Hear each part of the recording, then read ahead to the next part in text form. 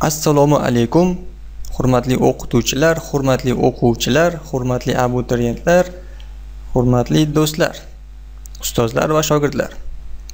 Sizlar bilan g'oyibona Farhod Raimkulov, kimyo fandan onlayn repetitor, O'zbekistonda birinchilardan bo'lib kimyo maktabini rivojlantirayotgan, onlayn rivojlantirayotgan insonlardan biriman. Bundan xursandman, maqtanish emas, shunchaki xursandligimni aytyapman. Eritmalar mavzusida video darslar qilayotgandik. O'tgan nazariy qismlarda aytib o'tgandikki, nazariy qismni biz asosiy bir maqsad qilib olmaymiz. Nazariy qismni shunchaki asosiy kalit so'zlarni, qonun qoidalarni tushuntirib o'tishga harakat qilamizda, eng katta e'tiborni biz kimyodan masala yechishga qaratamiz. Bizning onlayn maktabimizni asosiy maqsadi ham mana shu o'quvchilarda, o'qituvchilarda va umuman kimyoga qiziqqan insonlarda kimyodan masala yechish ko'nikmasini rivojlantirish, oshirish maqsadimiz shu. PDF formatda oldindan tayyorlab olganman. Mana shu kompyuter ekrani orqali videoga yozib sizlar uchun video dars tayyorlayapman. Mana qarang, eritmalarga doir 100 ta sodda masala yechimi. 100 ta kimgadir ozgina son ko'rinishi mumkin, lekin bu ancha katta son men uchun. Boshimdan o'tkazganimdan keyin buning uchun qancha vaqt ketdi, qancha energiya ketdi. Xullas oson bo'lmadi. Dastlab demak 100 ta sodda masala ko'rib chiqamiz. Keyin 100 ta o'rtacha qiynlikdagi masala, keyin 100 ta chiqadimi yo'q bilmadim. 100 tadan kamroq bo'lishi mumkin. Qiyin masalani ko'rib chiqamiz. Agar 100 ta chiqsa, mayli 100 ta ko'ramiz. Demak, soddadan murakkab qarab ketamiz. Demak, dastlabki darslarimiz mana shu 100 ta sodda masalani yechimlardan iborat bo'ladi. Bitta masalani bir nechta xil usulda yechish bilsam, misol uchun bitta masalani 4 ta, 5 ta usulda yechish bilsam, hammasini ko'rsatib o'tganman video darslar davomida. Video darslarning boshlanish qismida shunaqa ko'proq usulda ko'rsatganman. Keyinchalik sal o'rganib borish natijasida siz ham video darslarni ko'rib takrorlab boradigan bo'lsangiz, usullarni ko'proq o'rganib borib, o'zingizga qulayini tanlab yechish mahoratingiz oshadi. O'sha hisobiga darsning o'rtalaridan boshlab yechish usullarini kamaytirib, asosan bitta, ikkita usulda ko'rsatib ketganman. Xo'p, masalalar tartibga solinmagan, aralash holda berildi. Bu ham bitta qolipga tushib qolmaslikka, mavzuni turlicha yondashuvlar bilan o'rganishga yordam beradi va bizning ham vaqtimizni tejaydi. Tartiblab o'tirmaganimiz uchun men ham vaqtim tejaladi. Tezroq video darslarni tayyorlashimga, keyingi mavzularni tayyorlashimga qo'l keladi.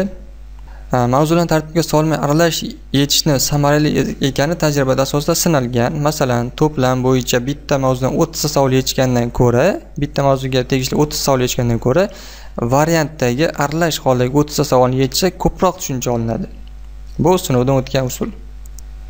Bitta to'plam olib, bitta mavzuni to'liq yechib chiqqandan ko'ra, bitta variant yechib chiqsa ko'proq narsa qoladi. Shu o'rinda qo'shimcha maslahat, variant yechishda maslahat. Bugun 2 soat o'tirib bitta variant yeching. Ertaga shu variantning o'zini 1 soatda qayta yeching. Birinchi kun 2 soat yechsangiz, ikkinchi soat 1 soatda shuni yeching. Chunki endi sizga bu misol tanish bo'ladi. O'sha variantni kecha yechgansiz, shuning uchun bugun tanish bo'ladi-da, tezroq yecha boshlaysiz. Indiniga undan keyingi kunga kalkulyator ishlatmay shu variantni yechib chiqing. Birinchi kun kalkulyator bilan 2 soat ishlaysiz, ikkinchi kunda kalkulyator bilan 1 soat ishlaysiz, uchinchi kunda kalkulyator ishlatmasdan shu masalani yeching. Ujum misollar sizga tanish, esda qoladi, sonlar esda qoladi, moddalar, molekula masalalari, sonlari esda qoladi. Kalkulyatorsiz tezroq hisoblashni o'rganing. Qolgan kunlar ham boshqa variantlarga nisbatan shu usulni qo'llab boring. Xo'p, eritmalarga doir masalani yechishni o'rganishda Alloh o'zi madadkor bo'lsin. Darslarimizni boshladik. Mana birinchi masala. Zichligi 1,611 gram taqsim millilitr bo'lgan 70% li sulfat kislota eritmasining molyar konsentratsiyasini hisoblang. Berilgan yozib olamiz. Eritmani zichligi 1,611 gram taqsim millilitr. Eritmadagi sulfat kislotaning massa ulushi 70%. Shu eritmaning molyar konsentratsiyasini topishimiz kerak. Qo'shimcha ma'lumot sifatida sulfat kislotaning molekulyar massasini yozib qo'ydim, 98 gram. Yechishni birinchi usuli. Molyar konsentratsiya va foiz konsentratsiya orasidagi bog'liqlik formulasiga qo'yamiz. Tamom va salom. Bu masalani yechishning oson usuli mana shu. Demak, massa ulushimiz foiz konsentratsiyamiz 70%. Mana birinchi formula yozib qo'yganman. Undan keyin formulaga tegishli sonlar qo'yilgan. Keyin rho bu yoqda zichlik 1.611, uni ko'paytiramiz 70 ga, ko'paytiramiz 10 ga. Formulada o'zi 10 bor. Bo'lingan molekulyar massa sulfokislotaning 298. Birinchi formulani o'zini tushuntirib o'tayin. Bu yerda katta S bilan belgilangan molyar konsentratsiya bilan mana bu omega harfi bilan belgilangan foiz konsentratsiya orasidagi bog'liqlik formulasi bu. Demak, molyar konsentratsiya barobar foiz konsentratsiya ko'paytirilgan zichllik ko'paytirilgan 10 taqsim, ya'ni bo'lingan molekulyar massa. Mana shu foiz va molyar konsentratsiyaning bir-biriga bog'liqlik formulasi, bir-biriga o'tish formulasi. Bizga foiz konsentratsiya berilgan bo'lsa, molyar konsentratsiyaga o'tishimiz mumkin. Molyar konsentratsiya berilgan bo'lsa, foiz konsentratsiyaga o'tishimiz mumkin. Molyar konsentratsiya ham, foiz konsentratsiya ham berilgan bo'lsa, eritmadagi erigan moddaning molekulyar massasini topishimiz mumkin. Molekulyar massa ham berilgan bo'lsa, zichllik topish mumkin. Demak, bitta formuladan bir necha formula yasash mumkin ekan. Berilgan kerakli sonlarni o'z o'rniga qo'ydik. Javobimiz 11.5 mol litr. Ya'ni 11,5 molyar ekan. Javobimiz berilgan eritmaning molyar konsentratsiyasi 11,5 molyar. Molyar konsentratsiya mol litr yoki molyar katta m qilib belgilashimiz ham mumkin.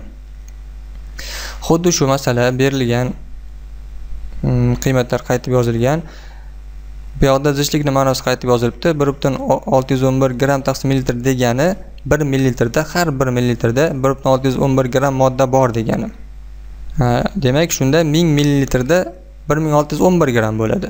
1 mililitrda 1611 bo'lsa, 1000 mililitrda 1611 gram bo'ladi. Massa ulushi 70%, molekulyar massa 98 gram, molyar konsentratsiya topishimiz kerak. Yetishning ikkinchi usuli. Berilgan qiymatlarni o'zimizga moslab olamiz. Demak, eritmaning massasi 1611 gram. Mana bu yoqdan 1000 mililitr deb hajmni belgilab oldikda, 1 litr deb. Ana shundagi massa zichllikka ko'ra kelib chiqyapti 1611 gram. Eritmaning massasi 1611 gram ekan. Undagi sulfokislotaning massa ulushi 70%. Shuning uchun eritmaning massasini kislotani massa ulushiga ko'paytirsak, kislotaning massasi kelib chiqadi. 1611 eritmaning massasi 0.70% yoki 0.70 bu kislotani massa ulushi ko'paytirganimizda 1127.7 gram bu sulfat kislotaning massasi. Eritmaning hajmi 1000 ml yoki 1 litr deb belgilab oldik. Kerakli formulaga tegishli sonlarni qo'yamiz. Molyar konsentratsiya barobar modda miqdori kichkinani taqsim v hajm. Bu yoqdan modda miqdori barobar massa taqsim molekulyar massaga teng bo'lgani uchun mana shu n o'rniga shu sonni qo'yamiz. Massa taqsim molekulyar massani barobar qo'yamiz. Demak, molyar konsentratsiya barobar massa kichkina m bo'lingan v hajm ko'paytirilgan m molekulyar massa barobar kerak sonni o'ziga kerak sonni o'z o'rniga qo'yamiz. Massa kislotaning massasi 1127.7 gram bo'lingan hajm 1 litr. Formulada hajm litrda qo'yiladi. Ko'paytirilgan molyar massa 98 barobar yana 11,5 molyar. Birinchi usulimizdan bir xil javob chiqadi. Xuddi shu masala endi 3-usuli, yana berilgan qiymatlarni o'zimizga moslab olganimizdan keyin demak, eritmaning massasi 1611 gram bo'ldi. Sulfokislotaning massasi 1127.7 gram. Sulfokislotaning modda miqdori massa taqsim molekulyar massa bo'yicha berilgan massasini molekulyar massasiga bo'lsak 11,5 mol chiqyapti molda. Eritma hajmi esa 1 litr. Molyar konsentratsiya qoidasi asosida proporsiya tuzamiz. Qoida asosida 1 litr eritmada 11.5 mol sulfat kislota bor. 1 litr eritmada x mol. O'zi 1 litr bu masala sharti bo'yicha biz belgilab oldik 1 litr deb. O'shaning uchun ana shu belgilangan 1 litr olinyapti. Unda 11.5 mol sulfat kislota bor. Mana bu pastdagi 1 litr esa bu qoida. Har 1 litr eritmada necha mol modda bo'lsa, o'sha eritmaning molyar konsentratsiyasi bo'ladi. Pastdagisi qoida bo'yicha 1 litr olingan. Tepadagi 1 litr esa masala shartida berilgan bo'yicha. Demak, x barobar bu yoqdan 1 ni 11.5 ga ko'paytirib 1 ga bo'lsak, yana 11.5 molyar chiqyapti. Ushbu usulda ham bir xil javob chiqdi.